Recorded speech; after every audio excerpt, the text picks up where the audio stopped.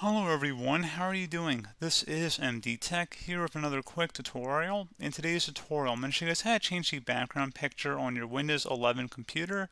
So this should hopefully be a pretty straightforward process here, guys, and without further ado, let's go ahead and jump right into it.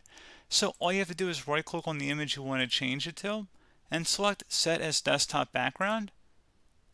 Alternatively, you can right click on a blank area of your desktop and select Personalize. At this point, you can go ahead and select a different theme, as well as selecting background from this option down below.